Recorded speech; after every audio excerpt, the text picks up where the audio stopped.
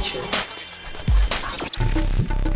Welcome to a new episode of Technoculture. I'm your host, Federica Bressan, and today my guest is Brent Lee, a professor of integrated media at the School of Creative Arts at Windsor University in Ontario, Canada. He's an expert in sound and time-based art forms. Welcome, Brent. Hello. Tell us a little bit about yourself as an artist, and then also how you balance your life between being a scholar and a creative artist. Okay, sure. If I knew how to balance all of those things, I would be way better off. But I try. I was trained as a musician and studied music composition at both at McGill University and the University of British Columbia, and for many years, that was primarily what I was doing, was composing music and teaching, eventually teaching at the university level. Most of my music composition involved technology to some extent, using either electroacoustic music, or I did a lot of work with the live processing of the sound of acoustic instruments in concert pieces. And eventually, I was also interested in improvisation. And eventually started a group called the Electric Improv Lab at the University of Windsor with some students and colleagues here who were very interested in improvising. And we would basically freely improvise with different kinds of technology at the same time, so we could process the sound or add in found sound and other things like that into the improvisations. And we eventually started working with some visual artists, choreographer, dancers, just as a way of expanding what we were doing in terms of the improvisational work. And there were a few people that we really enjoyed working with, and eventually we started in 2008 a group called the Noise Border Ensemble. And that group still exists. We still perform. We put on a festival every couple of years. And the group is made up of musicians, composers, sound artists, but also video artists, visual artists of different kinds, and we have often collaborate with guest artists or work, if we're traveling, we'll work with other people as well. And for the last, I would say, 10 years now, that's been sort of a major focus for me, is work on that project, the Noise Border project. I continue to incorporate that in my teaching, and more recently I've moved over more to the visual arts side of the School of Creative Arts, teaching courses in time-based art, media, sound and media, basically, and I guess continue to do that work. In the last, 3 or 4 years, we started doing, well, even longer, I guess, but with some more focus on installation art and interactive installations. One of my colleagues in the Noise Border Ensemble is named Siggy Turinas, and she's been doing installation art for decades now. And we had actually collaborated on a couple of her installations some years ago. But now we've been working together for the last few years, building new installations, and especially installations that are interactive in nature, meaning either that there's an audience participation or interaction in the installation, or what we're actually more interested in is how musicians might interact with an installation in a more at a higher level than a typical audience member would. So that's actually what we've been working on. We just presented a new piece called Ex Vitro in our festival this spring.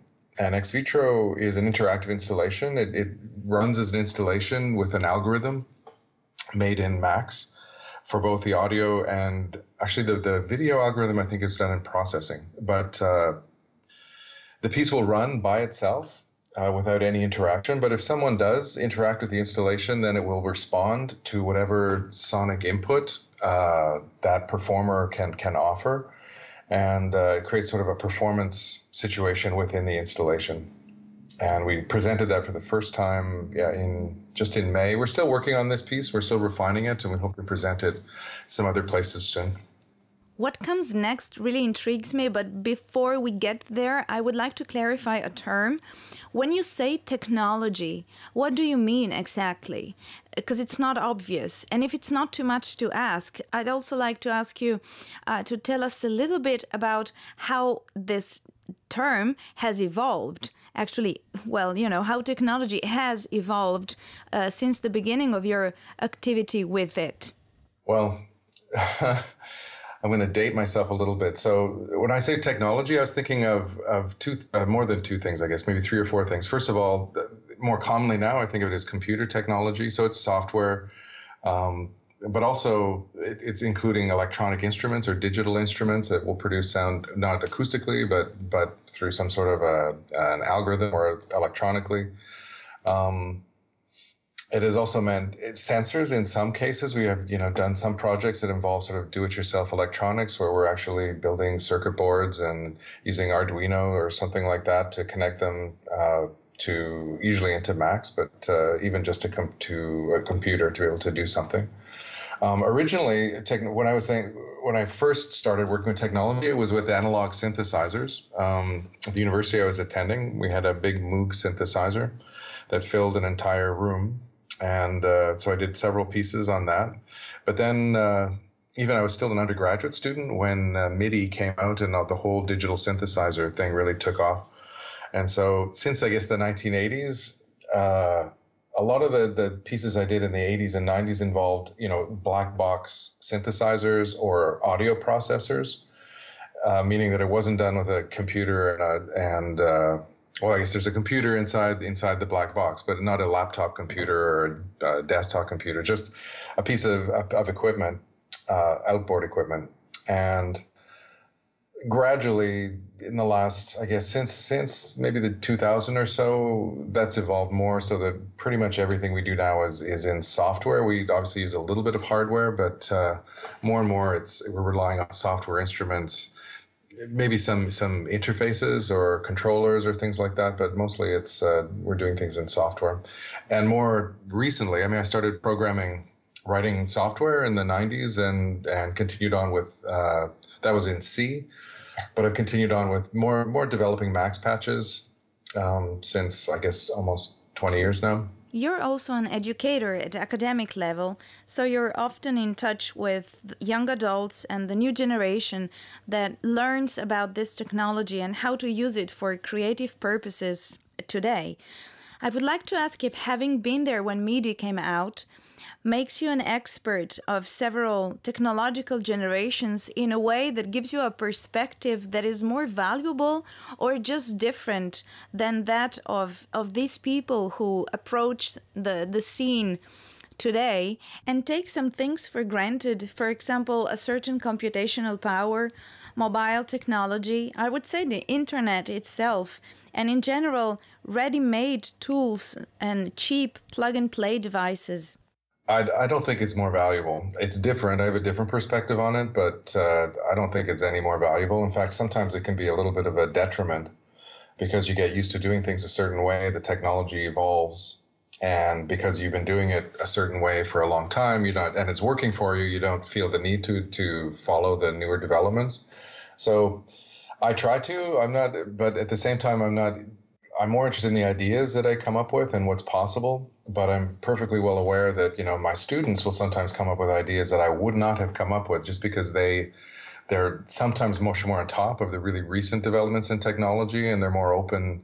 They don't have maybe as rigid a view of how things should work with sound and technology. So I don't think it's an advantage. I think it's a bit of a disadvantage, and I have to force myself actually to stay on top of it.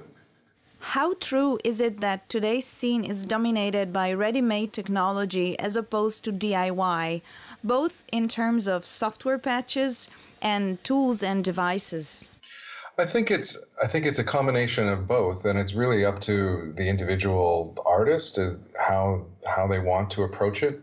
For example, in our work with the Noiseboarder Ensemble, we have people that are familiar enough with Max to find a patch online and incorporate it into a piece, but really couldn't build it from scratch. We have people that can use a patch but couldn't fix it if there was anything wrong with it. Then we have people that could design something from scratch and make it work eventually. So, and in the end, for us, I think it's mostly about the artwork, and however you arrive at the artwork is fine. We do take care that if we are, using someone else's max patch, so we try and credit them in the, not only in the patch but in the performance. We'll say, this is based in part on a patch by so and so that we found in such and such a place. But I don't think there's any one way to do it, and everybody starts out as a beginner. Some people go further, some people never really get beyond that. But for a lot of artists, they don't need to be experts in Max programming to use Max, or to you can use the simpler tools in Max that sort of come with, or ready-made patches, and that's fine. It depends on what your artwork is and where you want to take it. Sometimes we hear that the more sophisticated building blocks and tools you have available to perform a creative task, the more limited your imagination will be. Because instead of having a visionary idea, you will look at the abundance of tools in front of you and just think in terms of what can I do with them. I would like to ask if this is an issue for you. How do you find the balance? And also, how do you think that your students approach this issue? Yeah, that's possible. I suppose that could be the case with some artists, that they might be limited a little way because the tool only or suggests certain ways of working. One thing with my students that I always tell them in the first class, when we're starting to work on with Ableton Live, which is the workstation that I teach in my Sonic Arts classes, because it's really simple to use, and you can use it in live situations. You could also use it for producing recordings. I have a lot of students that are into sort of DJing and music production like that, so it's a good tool for them. And but one thing that Ableton Live has is that it has a default tempo of 120 beats per minute. And so it's amazing how many of the first assignments will come in and they'll be at exactly 120 because no one ever bothered to change the tempo, because that was with. So it's true, your tools do steer you in a certain direction. At the same time with Max, because the tools are so flexible, you can alter them, and even the ones that are sort of ready-made, you can still tie into them and still make changes or do something new on top of that. And I think for a lot of people, it's an entry into the world of working with sort of interactivity, is to be able to use something that will allow you to do interactive work, even if it steers it in a certain direction, at least as a starting point. And the more you get interested in it and excited about it, you think, well, what if I could do this, or what if I could do that? And not everyone will do that. So, but that's okay. I don't see that as a problem so much, but I recognize that it's an issue, that of course a tool will have an effect on the kind of work that's produced. Sometimes I think that it's unfair to expect of artists who engage with the newest technologies to always have ideas that challenge or transcend the limitations of the current state of technology, because that's not what defines a good idea, a good artistic idea that has value. Maybe this obsession with pushing the boundaries is just a fixation of our times. A piano, for example, has 88 keys, and every composer is implicitly asking the question, what can I do with these keys? And if they don't feel the urge to transcend the limitation of the 88 keys, it doesn't mean that the composition won't be of value. So every artist is limited but inspired, and ultimately just confronted with the specifics of his or her instrument. Oh, I totally agree. But that's also the same for scholarly work as well. If people have been studying certain ideas, certain scholars, certain researchers, certain authors, their thinking will be shaped by what they've read as well, and limited in some way by that. So, or formed, or not sort of limited, but steered, I guess would be a better word. That's true. So I guess that owning your own decisions, being aware of your own decisions, basically responsibility is the way out of this. Because there's nothing wrong with making a composition at 120 BPM with Ableton Live, but it makes a difference whether you chose that or not. That's all. Yeah, that's all you can ask, I guess, is to be a little bit of aware of the decisions that you're allowing to be made on your behalf. Examine the assumptions that are built into your thinking. I can't help thinking, though, that in order to achieve this awareness, to make a conscious use of the tools, you need to know how the tools are made.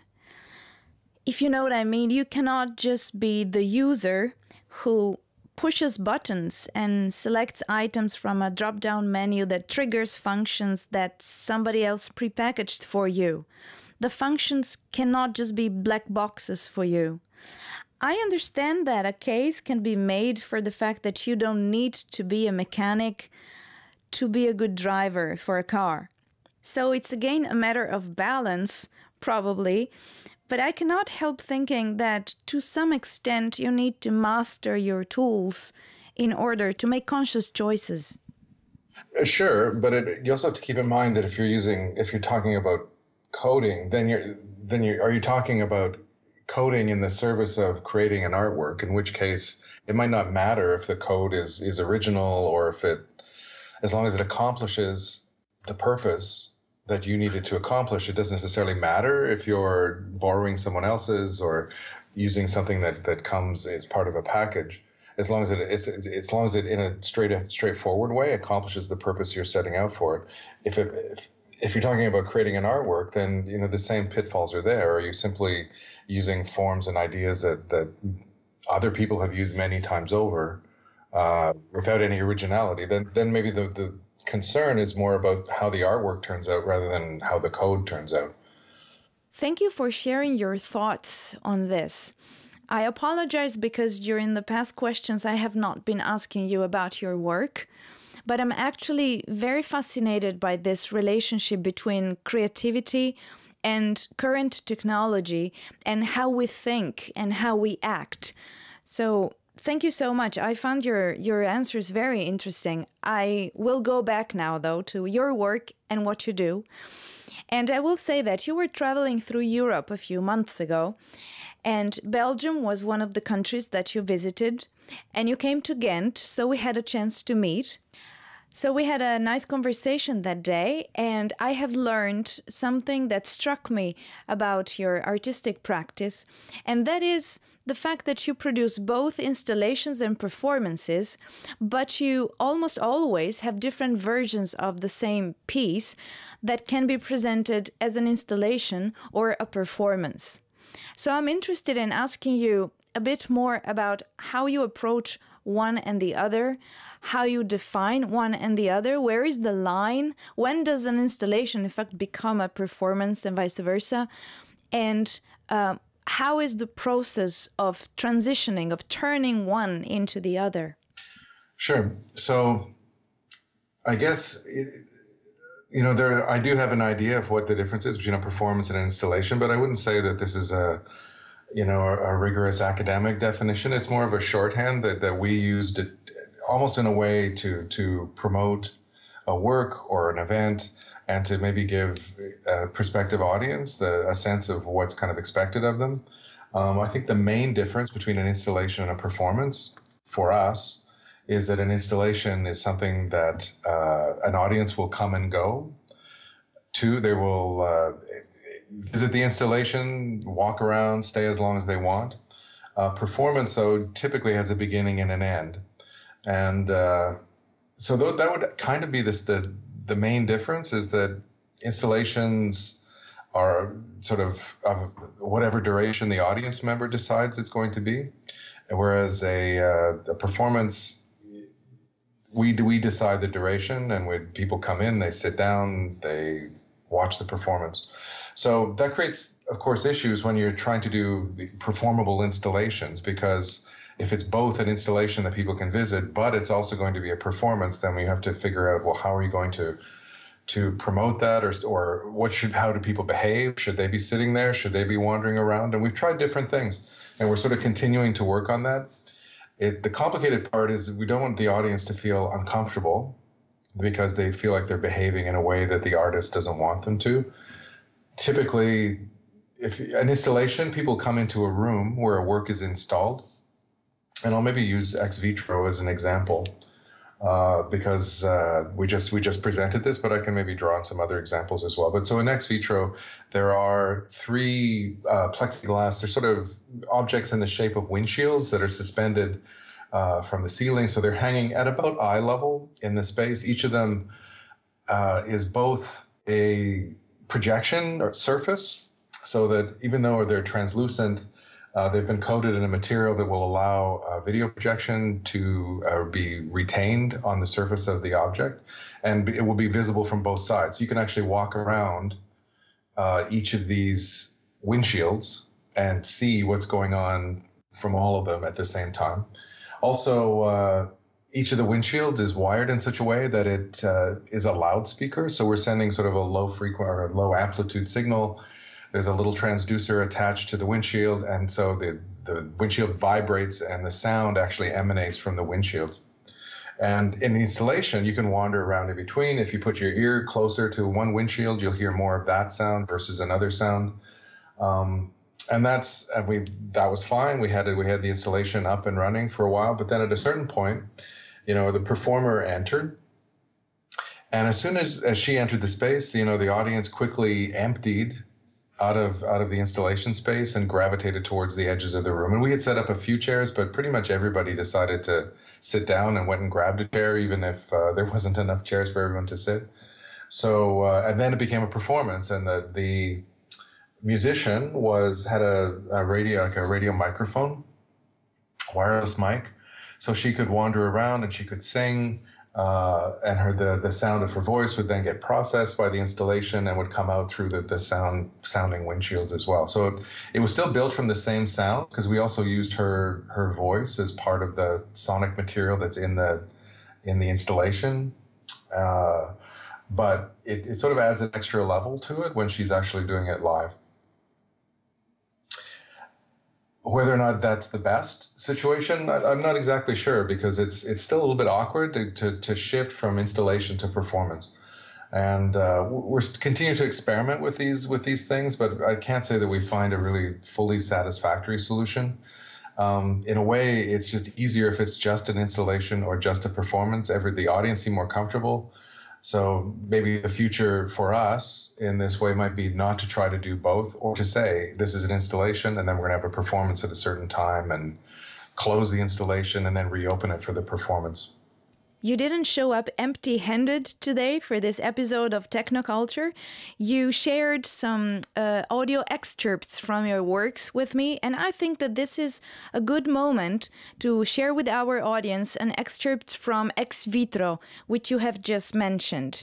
Ex Vitro is a work of 2018 created by you, Brent Lee, together with Siggy Torinus and Megan Queen performing.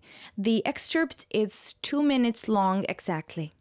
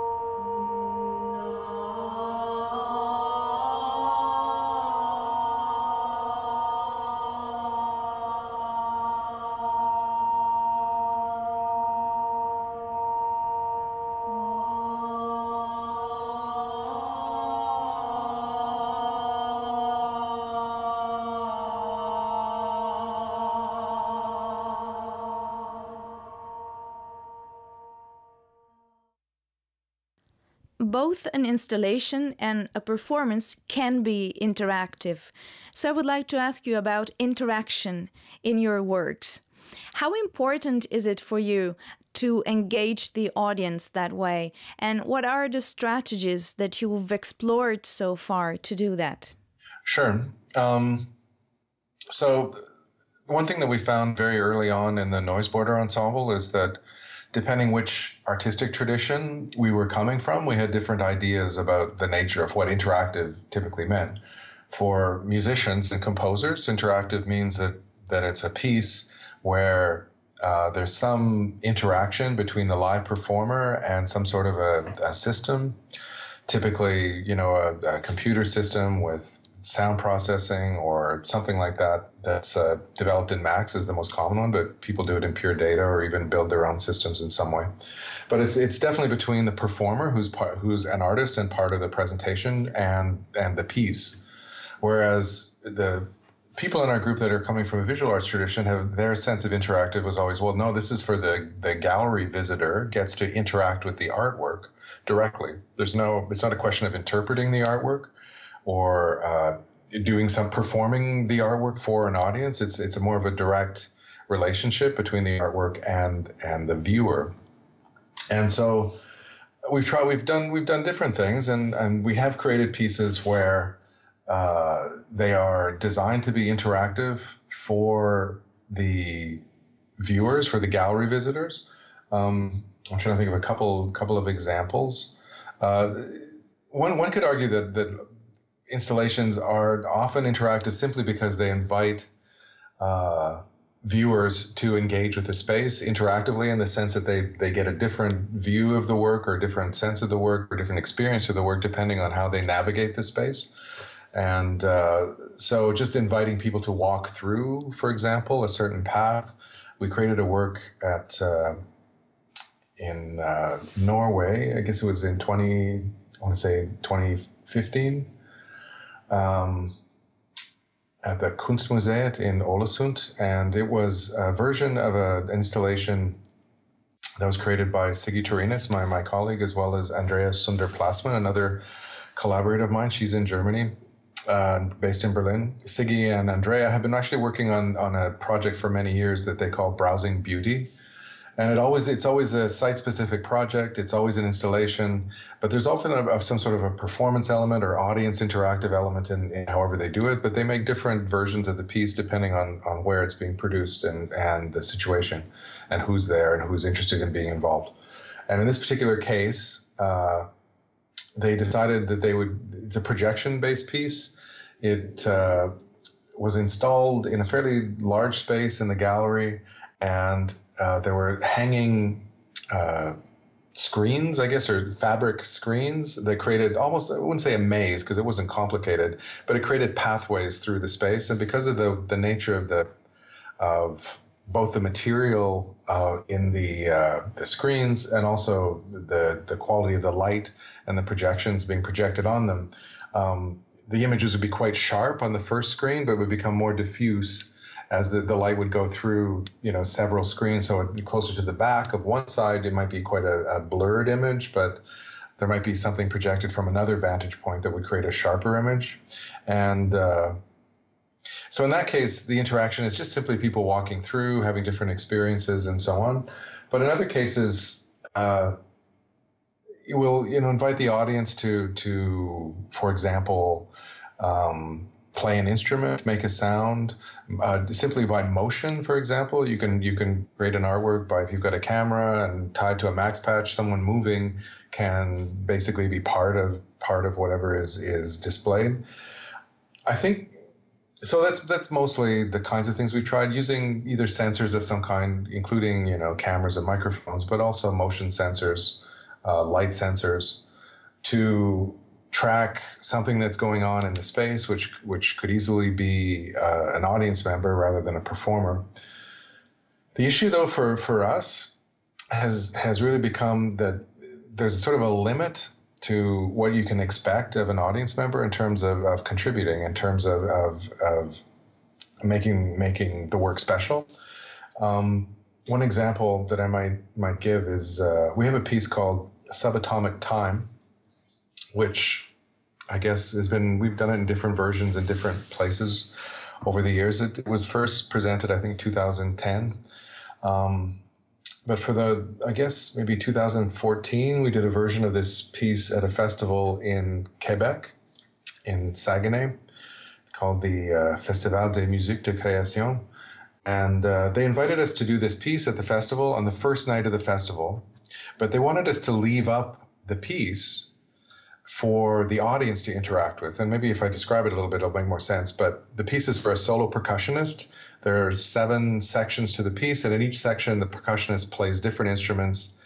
In most of the sections, the instruments there's either microphones or a camera or a sensor or something mounted to the instrument itself, that then those signals are processed, and Siggy and I are actually in a live performance, controlling and mixing the video and the audio as the percussionist performs. And we're sort of improvising in some cases with the percussionist, and in some cases we're just simply making sure everything's working the way it's supposed to work.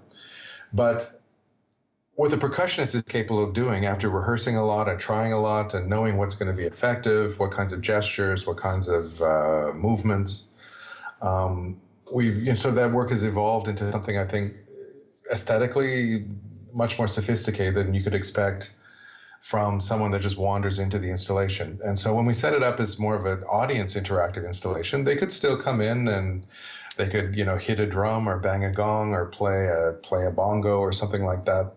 And they would get the response from the installation, but the musical result and the sort of visual and sonic gestures they would make would always be on a pretty low level, or a pretty obvious thing. For example, one of the sections of the piece is called RG Bongo, and there are several bongo drums set up. Each of them has a microphone attached to it.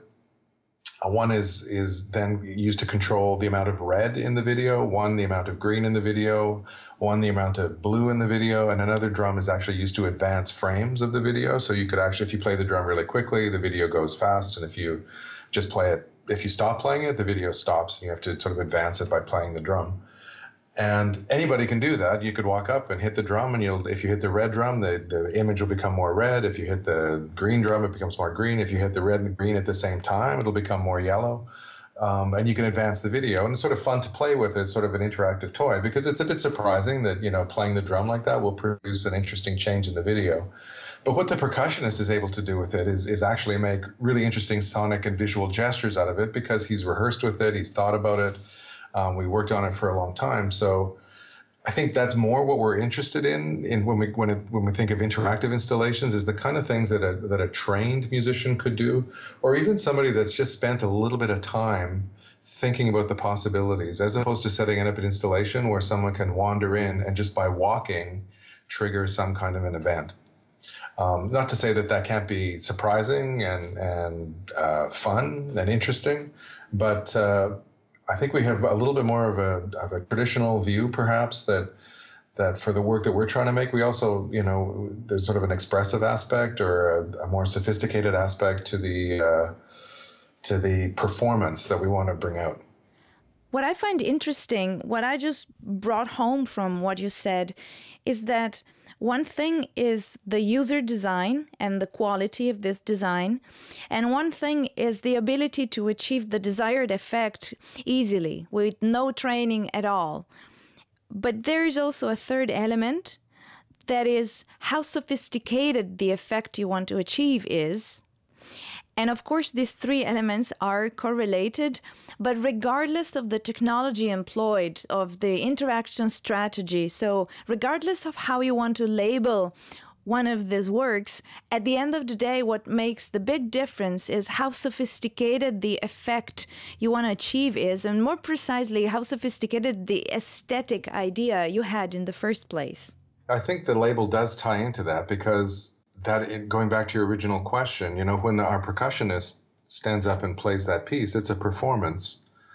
But when an audience member is wandering around the setup and playing the piece and so on, playing with the different instruments, it's really an installation. I wouldn't think of them as performers in the same sense. So in a way, the label does tie in with the presentation of it. But let me give you another example, because it's not just the technology that's the key to it. It's also the sort of sensibilities and the musical or visual sensibilities of the performer. I have an installation that I've installed a couple of times, but only here in Windsor. I haven't done it anywhere else yet.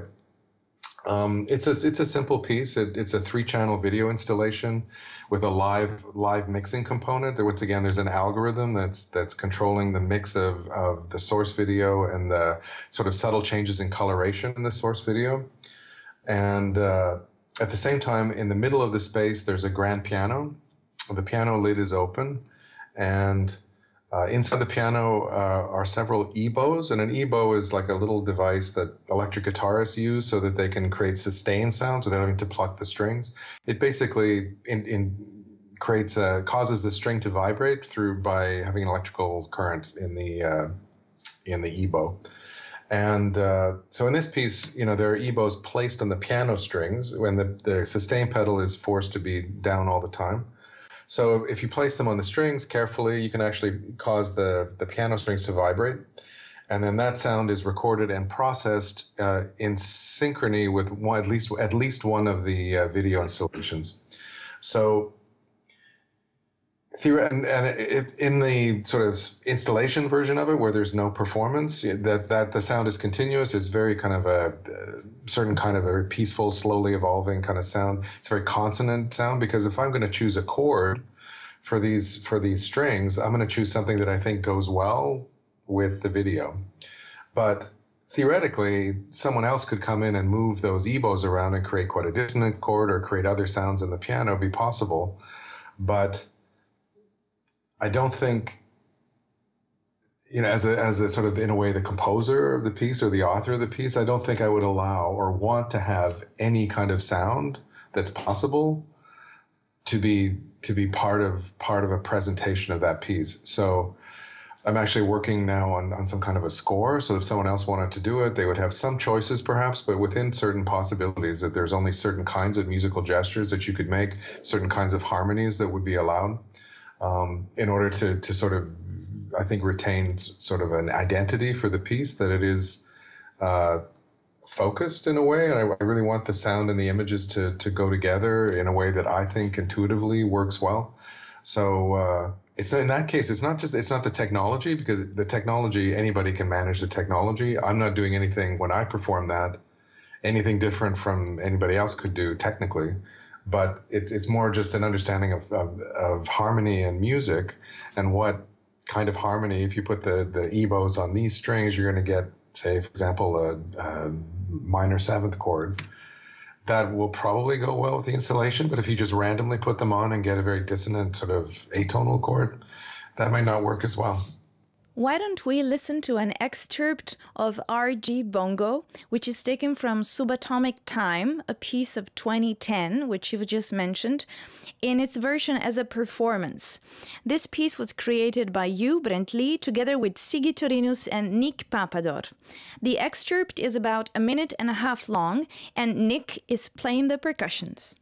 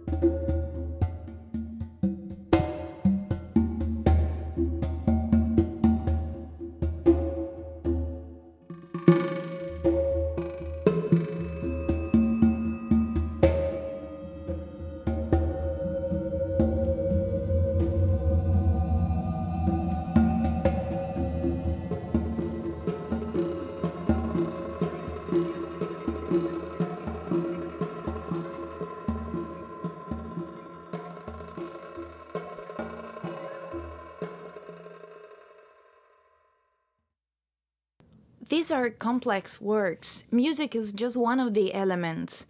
I have personally enjoyed this excerpt very much, and also the one we listened to earlier on, so I find the sonic part enjoyable on its own. But of course, it's meant to be part of a larger system, and the work is meant to be experienced in person, directly. Now, for those of us who are not lucky enough to do that, you have some videos online that have some sort of aesthetic quality to them. At least this is the impression I've had. They try to convey a little bit of the feeling of what it would be like to experience the work directly. Speaking of communicating the experience to other places and in another time, are you concerned with documenting these works, with the obvious complexity that comes with it, the challenge, in the short term and in the long term? Therefore, are you concerned with the preservation of these works? Well, we do face challenges, of course, because technology evolves. Certain hardware breaks, becomes unavailable. Certain software becomes obsolete, or the new version of the software doesn't work the same way as the old version of the software does.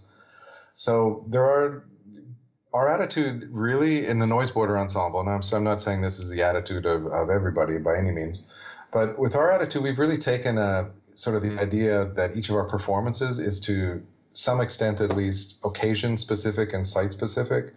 So I mentioned the subatomic time piece, and it's been a few years now since we performed that piece. But over a period of about 5 years, I guess, we did it several times in different places. But over those years, we were able to make, first of all, we didn't really run into issues of things not functioning. Within 5 years, nothing had become so obsolete that we couldn't either build another one if it was broken. For example, we used a sensor. The original one we had, it was clumsy in the way that we had soldered it, and so we built another one, and it was better because we were actually better able to build it at that point. But we had no real issues with the software, although every single time there's certain calibrations and things that have to be done to get the software to work properly.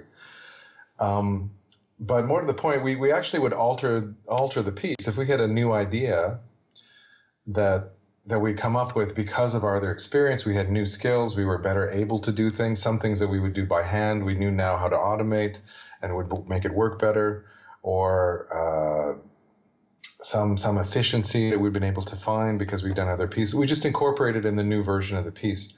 So in a way, in terms of preserving the work, I guess we're not really concerned so much about preserving our work, except in as much as that we will want to present it again, but we know that we will allow ourselves leeway to change the piece as we need to, and if there's something becomes not possible, we'll come up with another solution. The core of that particular piece is there's a sort of conceptual core around it. There's certain ideas that have sort of governed the way that we do it. It's very much a piece about scale, the very tiny and the very expansive, and there's also a lot of connections between visual and sonic techniques. For example, say for example a panning technique where you can use panning as a camera shot, but you can also use panning as moving an audio signal from one speaker to another, just as for one example. But there's a number of sort of parallels like that are built into it. Those don't become obsolete. Those don't need to change. At the same time, there's a set of sonic gestures. Some of it is actually notated in a score, and some of which is more improvised, but improvised within parameters that we're aware of and that we're consistently reproducing. And those gestures are very much tied to that piece. And so if we were to create even if the interactivity was completely different, I think it would still feel a lot like the same piece if it had those concepts and that sound and those projections. I could imagine a non-interactive version of Subatomic Time that we'd still consider that a version of the piece, just a non-interactive one. And for many of our pieces, especially the performance pieces rather than the installation pieces, there is a non-interactive piece where, for example, a live musician can perform the piece with a fixed recording and a fixed video, and that's a version of it. But at the same time, there's the interactive version where the live performer interacts with the software, the sound will respond, or the video more likely will respond to what the live musician is doing. And because that usually takes at least an extra person, sometimes two people, to produce that version of the work, it's less portable. It's also more prone to something going wrong in a performance. So it's okay, for us to either one of them, either version of a piece is fine. So we're not so worried about what happens in performance. We're not less worried about what version exactly something is, because I think the audience can get something from it. We'll get something of the ideas. The sound is still there. The music is still there. It might be different, but it's still there. The visuals are still there. In terms of the long-term preservation, though, that's a little bit more of a challenge. I think in terms of the long-term preservation, we're more concerned about documentation as a preservation strategy rather than trying to, when I say documentation, I'm talking about simple audio visual documentation, making video and audio recordings of the piece. We do, preserve the mask patches. We preserve the hardware as much as we can. But in a way, if we want, people to be able to appreciate the work in 20 years or 30 years or after we're gone, they would probably be appreciating it by watching a video and listening to an audio recording. That's fine for me. I don't know that it's so necessary that the work could be mounted in a live situation again. For a lot of the multimedia performance pieces, there are fixed versions, so you wouldn't have to worry about the interactivity. I don't know. Maybe there might be some case where there's an installation that we think, this is really profound or dramatic or interesting or compelling or whatever, to such an extent that we really want to preserve this exactly the way it is and have it be able to tour from gallery to gallery, or have a gallery be able to purchase the work or something like that. And then we would have to deal with exactly how it will be preserved over time. But right now, our strategy for most of our work is simply to try and get very good multi-camera video documentation, good audio documentation. We also, of course, we write about our work, either in conference presentations or just in notes, and that's easy to preserve. So there really isn't much of a preservation challenge. We count on video being preservable and audio being preservable and text being preservable. That's easy to transfer from one medium to another going forward. So that's not an issue. But preserving the work if we were more attached that the work had to be done this exact way, then it would be more of an issue for us. But for us, it's not so much an issue. We're going to have another musical break now. We listen to an excerpt of your performable installation called Natural Planes of Separation from 2016. You offered 2 recordings to me, one of a live performance and one of the installation operating from an algorithm in Max, which is what we're going to listen to right now. The duration of the excerpt is 1 minute and 30 seconds.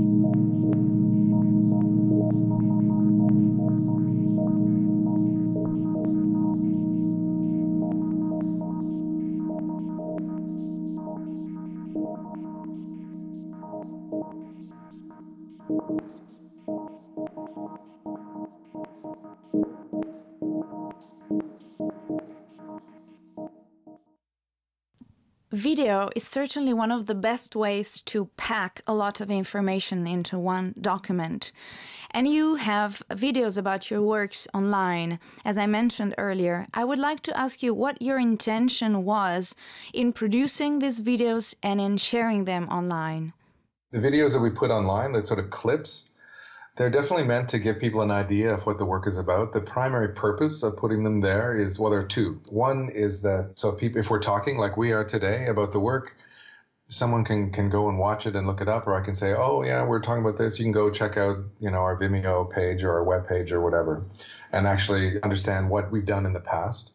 And it's also, if we're proposing a work to a festival or something like that, for some event, we can then use it as like part of an application material. You can link to, well, here's what the video is like. And certainly we put effort into making the video. It's not, we don't just set up a camera and turn it on and then turn it off at the end. We use multiple cameras and we set it up. We try and give a sense of what the experience is to be at the performance, to see the performance. We edit them carefully. We have either we do it ourselves or we have students that are research assistants that will help us with that, and mostly they're visual artists and they will spend the time making good video for us. So they serve multiple things. It's not